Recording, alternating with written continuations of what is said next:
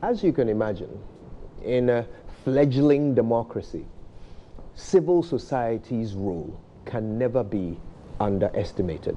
Ghana is no exception. And one particular civil society organization that concerns itself particularly with democracy is IDEG, the Institute for Democratic Governance. And its leader, as you can well imagine, has become a rather well-recognized personality. Today, we're spending time with Dr. Emmanuel Akwetey. Doc, good morning, and thank you so much for meeting with us. Good morning, and welcome to IDEG. Thank you so much. A great place you have here. Thank you. I feel like it's been a little too long since we caught up. And so much has happened. You mean since you left radio? Well, long before you left? Well, you know how it is at multimedia. You never quite leave. Yes, Indeed, yes, indeed. Yes. And, you know, so much has happened since we last had the opportunity to speak. Ghana has a new EC chair. Yeah. We've had a banking crisis. Yes. We've had almost 2 years of a new government, and several events have characterized that tenure as well. So I think it's a great opportunity to catch up. Sure. And maybe we'll start with the EC. New chair, Jean Mensah. New executive. New executives as well. 3 other executives have been sworn in. But of course, that was a particular area of our governance that IDEG was very concerned with. And in fact, before the appointment of Jean Mensah, there were rumors that you were approached. Is that the case? No. I was never approached by anybody. Oh, really? Not in 2015 and not in 2018. I heard the rumors myself, and I was looking forward to who talks to whom. The system I wanted to understand. Yeah. But I was never approached. Ah. So there's nothing like, I heard my name was where and certain groups behind this name and who is talking to appointed authorities. And I kept saying, but if it's me they want to work with, at least wouldn't anybody talk to me and see what ideas I have and whether at all I could fit what vision they have and so on. They never talk to me. I hear that's the system. Wow. So what you're saying is that it's possible you were considered, but no one spoke to you about it. Is that what you're saying? It's possible. I mean, just like in 2015, it went on for a long time. I think it started somewhere in 2014, and I hear my name is all over the place, and people are asking. I keep telling them, nobody has talked to me, and I don't know how to lobby and where to go, and it constrains you because sometimes even when we had commented, you remember when this issue came up in the Electoral Commission in 2017, and the Civic Forum met, and we decided that, look, we should advise on how it should be handled so that the Commission as an institution would work. And we issued a statement, and soon after issuing the statement, I was interviewed, and the motive, the fact that I was hungry for this post, and that's why we issued the statement. And I had some women activists, media people, even having discussions in your studio, and they enjoyed. And I said, look, I talk about this all the time. What I talk about does not really define my ambition. I, of course, have an ambition, and I'm in the game of looking at political issues and governance issues. I don't do it in a partisan way, but it doesn't mean I don't have views or interests that I'd like to. But what I'm interested now is that our institutions work well, and that it is the weakness of our institutions that is also giving us all the challenges we're facing in governance, in elections, in our national cohesion, and so on. And these are the things I've chosen to work on. So I refrain from going to talk to people who might say that, oh, so you came to talk to me because indirectly you want this and so on. And I don't know, the system is strange. Had you been approached, would you have said yes? You see, what I told some people, and not only this time when it came up, I said, I don't know how to lobby. but I want a conversation. And if the president calls you and says, we think you have the competence and the integrity to do this piece of work for us, it's the national call, you go. You don't say, when the president calls, you respond. Especially in an area that we are so engaged, because you have to think of the consequence. If the president said, we want you to serve here, he speaks for the nation. And you say, no, I can't do it. So how then can you continue to speak on the issues when you've turned the appointment to be in a certain role or play a certain role in that down? It becomes difficult. But you yourself said that you wanted a conversation. Yes, because if the president calls me, I'm sure, or whoever we're recruiting, I'm sure they would engage me. I mean, internationally, that's what. I have had to turn down many international appointments. I was called and interviewed, sometimes from afar. Wow. Yes, and they would interview you and want you to be this and so on, and go through a whole lot of issues. Were you turning those down because you were holding out for perhaps this position? Oh, no. But EC cannot be the only position to hold out for. I mean, we want to build a strong country, a strong nation, a strong economy. The opportunities are vast and so on. But I've always felt that, well, I run an institution. I've also felt very strongly about stability, and the work we do contributes to stability, whether you like it or not. We've innovated things in the sector that helps us create the space for us to continue to reason. And if you look at the reforms we are carrying out now, we are advocating and promoting because the president had made a decision on it, local government and so on. It is something that will transform the system.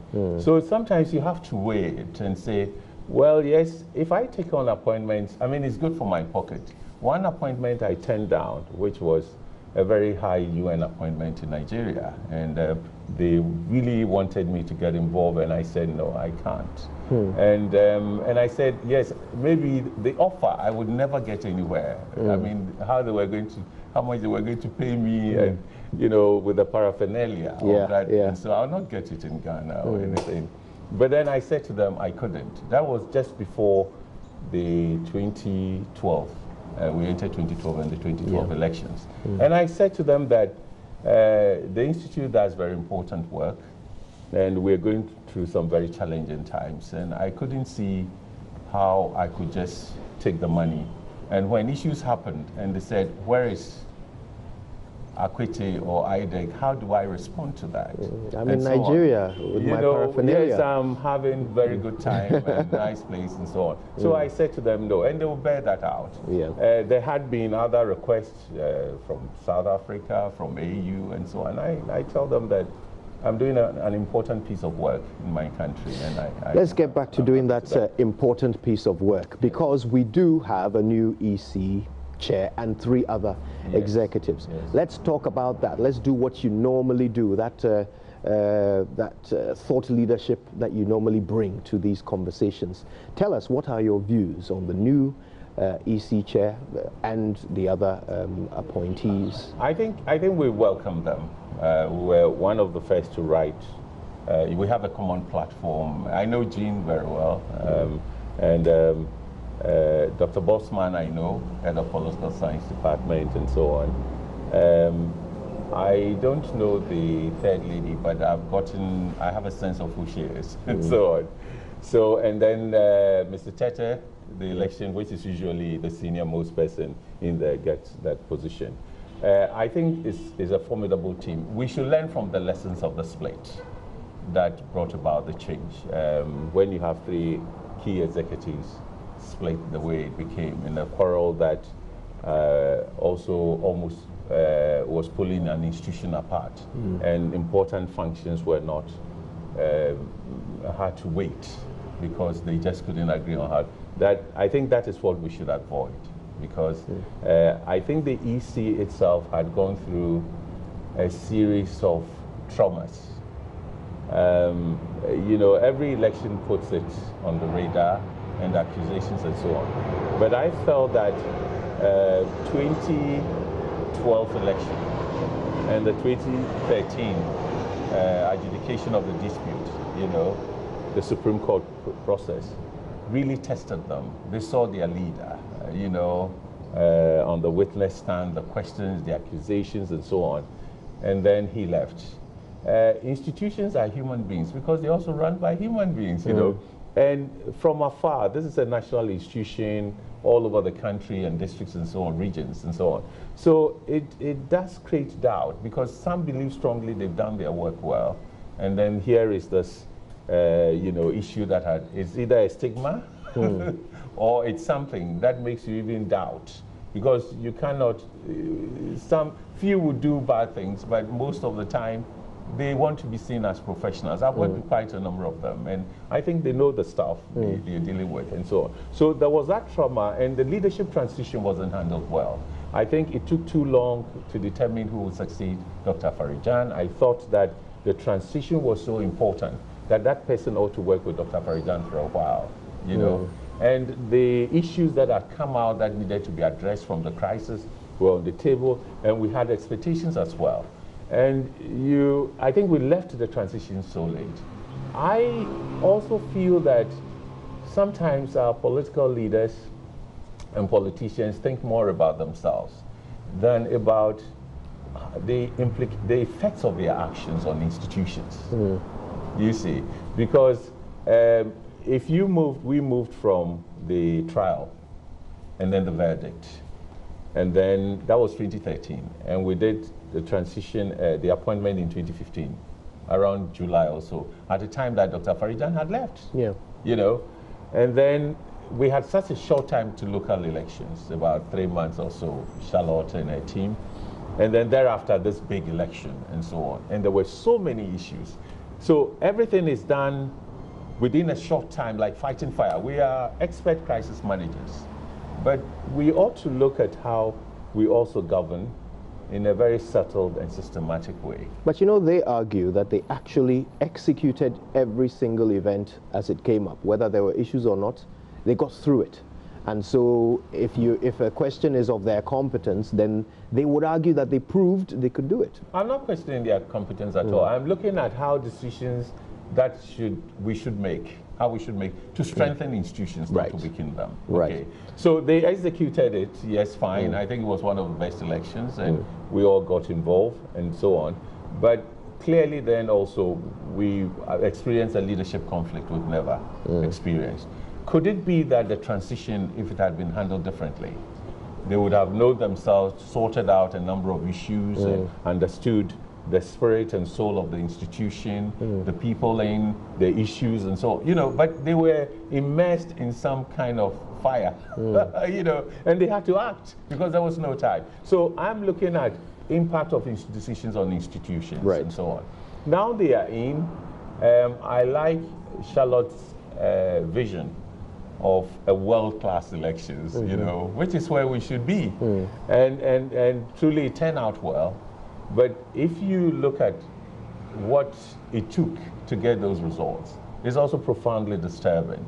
You know, the armed militants we saw in some elections in the north and other parts of the eastern or western region, the sheer fear of what was going to happen, the total mobilization of all security agencies, civil society, peace pact, and so on.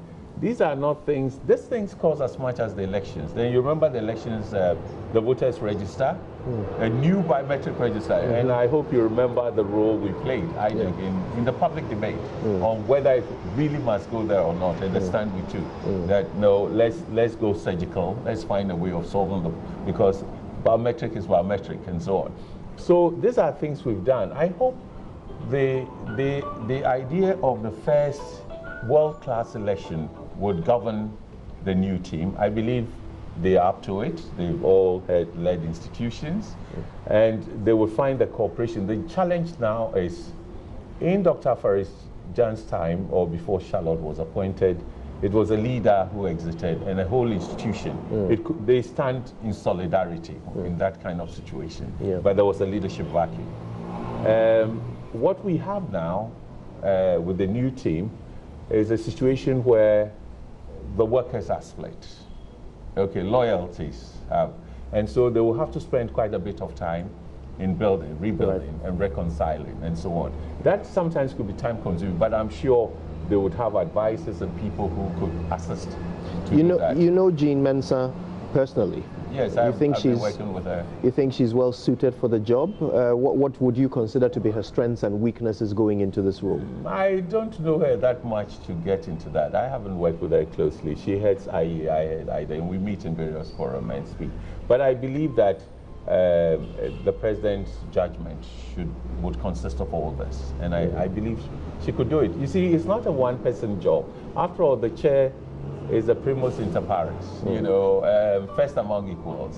And so you have a situation where you ought to work collectively. And it's the collective work, you know, the collective leadership that we saw fractured at a certain time. And it was not fractured over how to get us the first election, the elections they got us, the results they got us. It was not so much about that, but it was also about other things that also makes that work effective.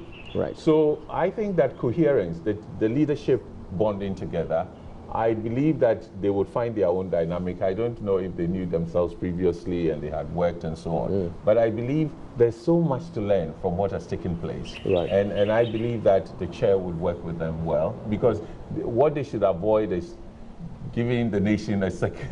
And I think they would do it. Okay. I think we are happy to support them, to work with them in the national interest. Yeah. We'll come back and talk a bit more about the EC when we talk of local government elections later. But I also want to ask about some of the other big events that have occurred since we last met. And perhaps I'll start with the most recent, the one everyone is talking about, massive banking crisis. Now, some might ask, what has that got to do with democratic governance? But clearly it does have quite a bit. A government on the behalf of the people of Ghana has made a decision to borrow, or well, to issue a bond, you know, about 8 billion at the last time we checked, to bail out these 7 banks that have been collapsed and dissolved and acquired and purchased and so forth. Purchase and assumption and all of that business. Yeah. So, from your civil society perch, where you see quite far, how has this matter unfolded to your thinking? And are there points at which perhaps we could have made better choices? Could we have avoided being where we are today? First of all, let me clarify. The people in civil society are just like the people you find in the public sector, the state institutions and so on. Well-trained, competent, diverse professional backgrounds with vast experiences. Actually, civil society is where people who leave international organizations and government offices come, okay, to work. Yeah. So it's an important, so the competencies, it does not define our competencies. So going from there, well, from a political economy point of view, you know, governance is not just about democracy. I think when economic crises of this nature or banking challenges of this nature arise, the first thing you hear governors or banking professionals and experts speaking about is the governance. You know, the governance of the sector, the governance of the institutions in trouble. How were they? Because the governors are the policymakers. They are those who should hold management accountable. They are those who must defend the principles and the vision of the institution, you see. And so there are always questions asked. They tend to be, and they are supposed to be, a bit detached from management, those who run the place and so on. And that is also to enable them to take decisions swiftly, to correct wrongs that may be taking place. And anything that threatens the existence, okay, poses an existential threat, ought to be confronted by the board. They would make changes, they can fire people and so on. So when you get into a situation where you take the 7 banks and what you're told, the question happened, and what individuals took what money and loans that were given in spite of, and so on and so forth. You have to tackle governance at 2 levels. One is the institutional governance. Is this something where those who were supposed to lead, you know, were rather led? you know, by management. Well, Dr. Mensah Otabil says he was a non-executive director and so was not involved in the day-to-day running of Capital Bank, for instance. I think not being, whether you're executive chair or not, you chair the board of a bank that came there for decisions that were decisive.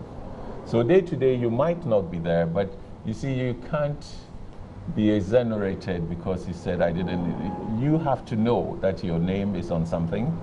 You have to know that if things go wrong, your reputation is at stake. It's a reputational risk when you are appointed a board chair, you know, and you have to take interest when the books come, when the auditor's report come, and when, for example, the central bank said, we will have to bail you out, we're giving you, was it 610 or something, you know? Yeah, 620 million, 20 million cities to make sure that, you know, the bank operates and pays people and all that.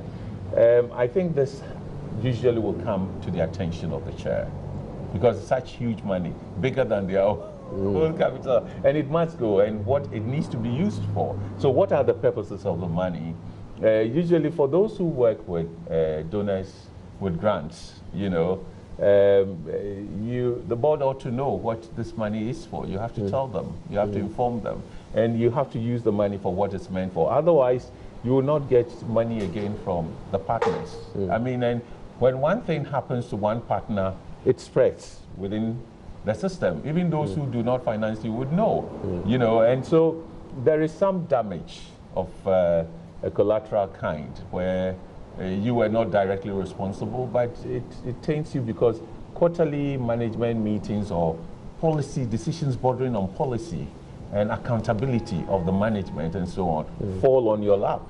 What do you make of how he has managed the situation since the conversations began after the collapse of 5 more banks? I mean, first he issued a statement, that's where he talked about being a non-executive director, which you say shouldn't exonerate him.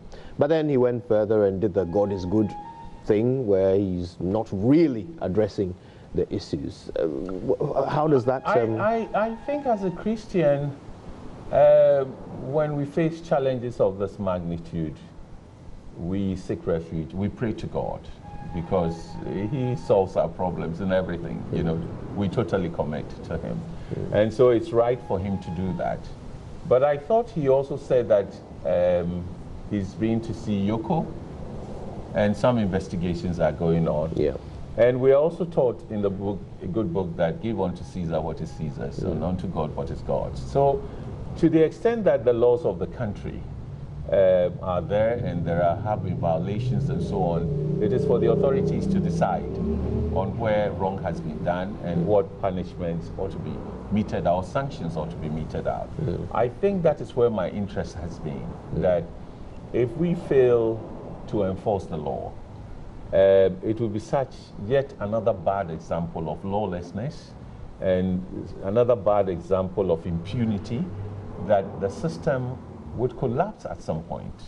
You know, in God's kingdom there's discipline and there are principles you should follow. And we are told that when we sin, which he doesn't like at all, he turns away from us for maybe a short while. We plead and we beg in Jesus' name, we get it back and so on, but still it counts. And I think that, I don't know the details of his role and I cannot judge him, but I think that the law, the regulator, the central government and the law enforcement agencies and investigative agencies ought to do a professional, impartial job.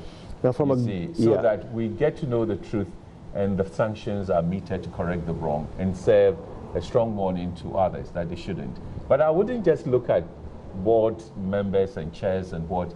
I ask myself, Central Bank, 620, did they take interest in the governance of the banks and why they were getting into trouble? That's actually a good point. And I want us to talk a bit more about central bank in a moment, but just to round up on this issue we've been discussing.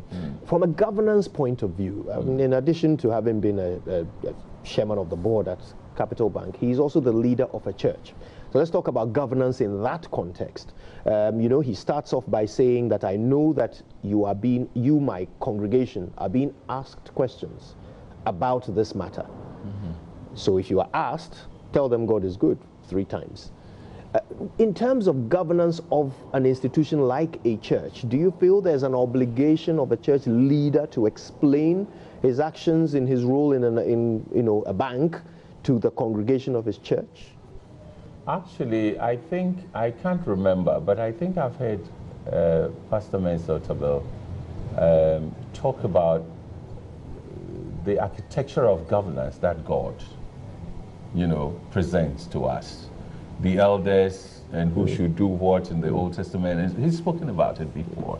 And so I think that we are not in a theocratic state. You know, through God, we are leaders and laws are made. He wants us to also respect our laws and comply with them. So it gets a bit complicated. I think that although he said that, he's a spiritual leader. And so he would also look to the trauma that might cause to people and say, we're told that no matter what happens to you, don't sit there and weep and say, oh God, yeah, I know you are my greatest protector, you love me, so why did you let, they said thank him in all things, thank God. And you know, God is good, he will sort out.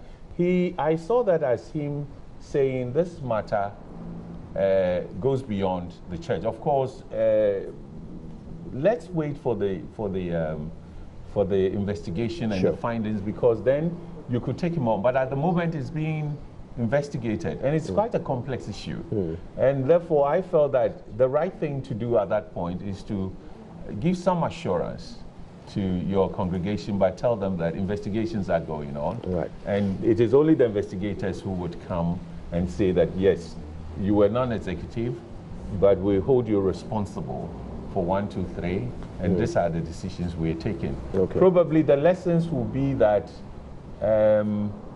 banking could be quite complex, and I'm not sure, although somebody, I didn't read the statement, but I heard somebody say, well, given the reasons why he went in, helping someone who came from nowhere to, and he was looking at entrepreneurship and how to support and encourage people. And maybe the next time he might be more cautious, but certainly there would be more conversations with the congregation when the report is out to determine the scope of responsibility or exemption or exoneration. And I think the church, they are mostly educated people, I see, and very highly placed people. And I think some conversations will take place. Very well. Yeah, individuals might advise themselves if they are not persuaded. And so there's a whole lot. But I think he's responsible for his congregation, and within the teaching, that's what he would do. So we're talking about the Bank of Ghana and their role in this, and you asked an important question, were they even aware of what was happening at the governance level in these institutions? I was a bit, that's what I've thought about all the time, that, you know, we raise funds from development partners and donors who support the things we want to do. But depending on the amount of money they're giving to you, there would be an assessment of your decision-making, financial control, governance. All those things will take place. You know, it doesn't go anywhere to the 620 million. You know, yes, it doesn't. Sometimes 100,000, 200,000 could generate that kind of, you know, interest. Scrutiny. Audit reports. Sometimes they will talk to the auditors. You know, they will talk to bankers. You know, they send internal auditors. There is the financial monitoring mission that will look at your internal controls, you know, and the internal auditors will come.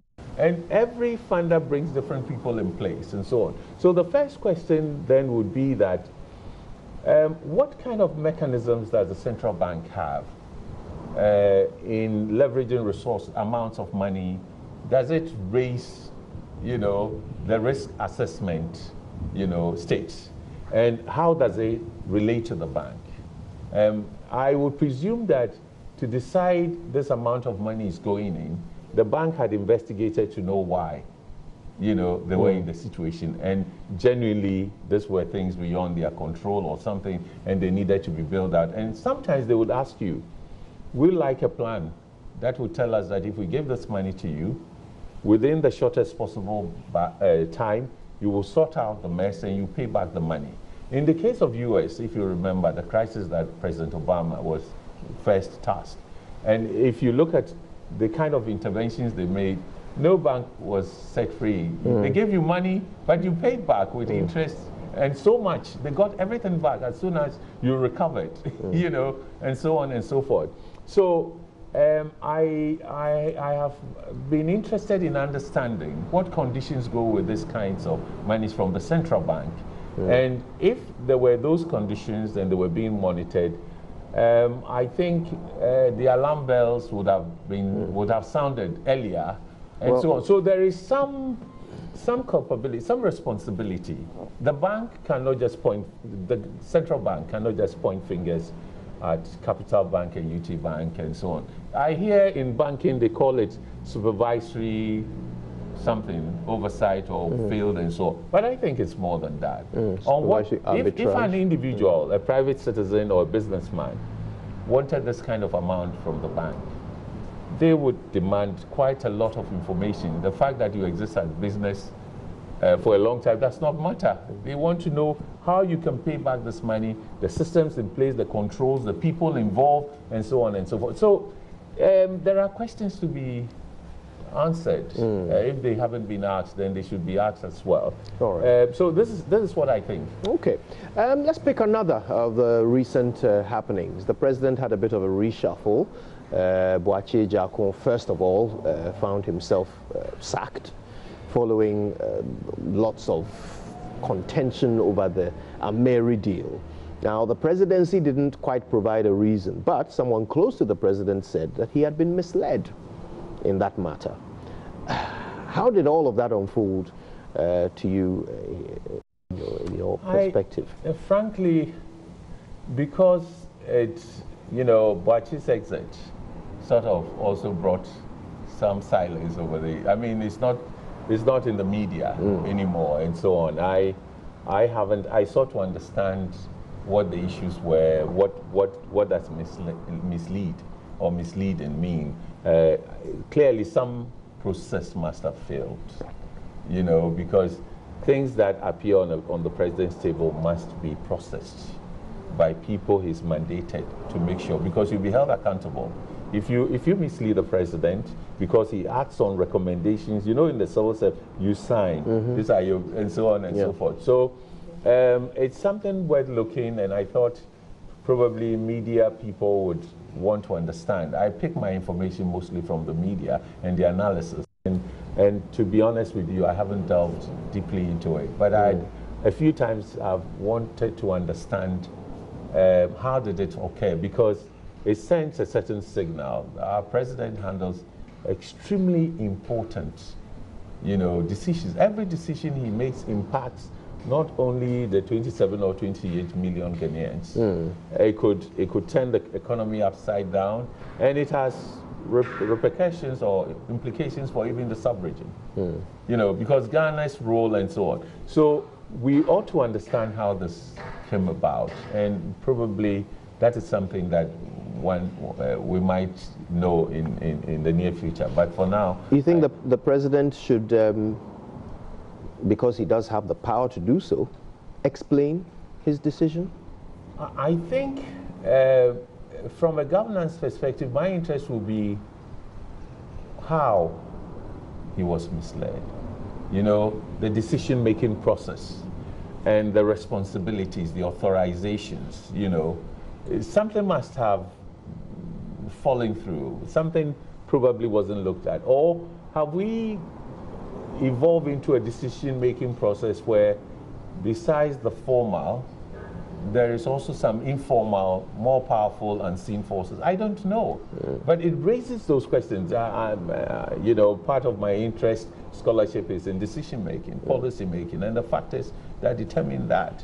And I think that I've talked about this a few times, that to the extent that our public service is weak and our parties, have become more transactional, okay, and accumulating in focus, you see, than pursuing the real agenda of building the state institutions and making sure that the resources are being used to help them achieve their goals within a certain set time. You are given 4 years. The 4-year time frame means that the electorate expects you to give them heaven. And they think you have enough power, people, money, wealth, resources, and so on to deliver this. And if you look at the last 26 years, what we get, and after the 4 years, how the economy had sunk, you know, lower, macroeconomic stability is some other question. IMF, World Bank has to come in, and this has been a cycle, and so on. We have to be rescued. And when we're giving like 140 million after IMF mission, we're so happy we got 140 million for a country, billions, 40-something billion per annum, you know. So there are issues with the system we've set up, and I think probably the president ought to consider looking at the decision-making processes and the responsibilities of the officers put in touch. It's an interesting research thing. Either a commission, a committee, or something is set up to look at. And there are many experienced retired civil servants who could probably look at some of these issues and so on. But the signals it sends is that the president ought to be more cautious and needs more, not his own attention, but the people he's charged ought to make sure that it is thorough. You see, the important function of the public service, whether it's civil servants we're looking at and so on, is to constrain action, okay, to ensure that rules and procedures are complied with. That is the important. That's why we talk about red tape. Of course, some people who are not just performing, you see, but within the red tape, you also must feed them. But the essence of the red tape is compliance, procedure. It's all procedures and justification and so on. And so the weakness of the system we have probably is creating problems. And maybe the president has, or some people around him have said he's being misled. Who knows that it hadn't occurred in the past too? I remember that President Kufuor, there was some loan or something that had to be done. And I think things had to be delivered by a certain date. And they were not where they should be at the time. So it delayed certain processes. I faintly recall that something about some international transaction happened. And it delayed, you know, some processes and so on. So you reckon gaps in our decision-making may have caused this to happen in the past as well? I don't think it's now. I think that if you look at the game we're playing now, patronage has evolved to something else. You know, financiers, the crisis in the financial, the banking sector is also probably reflects the crisis in the political sector. Political sector where the politicians are. The politicians are not civil society. They are not private sector. In our academic discussions, they belong to what we call the political society or the political sector. Right. And regulation is crucial of that sector to ensure that within their democratic space and rights, they are also complying with the law. Indeed. And you've seen how in Israel, the state of Israel, the prime minister, how many times has he been questioned? He's been questioned about 5 times within the last year. And previous president, they even imprisoned the president and so on. So the focus on probity, accountability, the use of public resources, and your behavior and actions and so on is so strong. And once they have reason to investigate, he's prime minister. Indeed. You know, he's prime minister. But they go in. Then you look at other countries. I mean, even the same Israel, some prime ministers and mayors have gone to jail. Sometimes over campaign financing and what favors were courted and so on. Germany itself had its in Chancellor Kohl, you know, the post-war giant of a leader for them and so on. And he had to leave office. Okay, then you found the cases in the UK. You remember the scandal in Parliament. Yes. When parliamentarians had taken more than, and so on. They refunded, but after Parliament had dealt with it, the police also went in and said, well, according to the law, and some are in jail, you know, they were prosecuted. And so can Ghana ever get to that point? Ghana, if we want to, if we are not going to get into that, you cannot leave the political sector unregulated. And let me tell you what, the problems we are facing and why the whole governance has become transactional and commercialized and so on by people. Sometimes they are faceless. You can't see them. You know, and I'm sure that when President is making appointments, he encounters a lot of lobbying and people who would, you know, in my case, I didn't get anybody to, so it's okay. But you see, but I think he must be confounded. What interests are being pursued? Because the state is just not an orbit of interest. There are conflicting interests in the state among civil servants, and so on. But it's also the state is wealth, it's resource, it's everything is there. You know, and it is power, financial, economic, political, influence, prestige, everything is there. So people go there not always to serve the needs of the majority. It's not our happening. That's why parties have ideologies. Some go there to serve their needs, use the state power and access to enrich themselves and do other things. So these things are there, but it is the obligation of the state and our leaders to build strong institutions that would ensure that the resources, our tax money and other things, are really devoted to improving the conditions of life, the living standards of our people. And regulation comes in just to ensure that. So look at the banking crisis we've been talking about. The regulation came in, there's a regulator, governor, central bank. And I think that in spite of the problems and the questions I've asked, I still feel that there's one regulatory institution, regulator, that is flexing its muscles. We must encourage them to do more. Because I think they themselves might even come under some political pressure. So there's political pressure on everyone. But who are these forces? Who really wants to take charge of the state and control our resources and channel them into places that benefit? It's a question we must ask. So to have a system, all the regulations in the Constitution, Article 55, okay, which is the political parties thing, speaks about parties not getting involved in local elections. It's happening. CDD Afrobarometer 2018, go and read it. NCC 2015 August published, and they are there. So that prohibition is not holding, and it's even getting worse. Okay, now you go to the second one, the transparency in party financing and accounting. It's not taking place. The problem may be that we haven't set up institutions that ought to focus on these things because of the magnitude of the challenge they pose and the greater damage that they could do to our democracy and democratic governance. We need more institutions specialized in dealing with this because it's becoming quite complex to track that.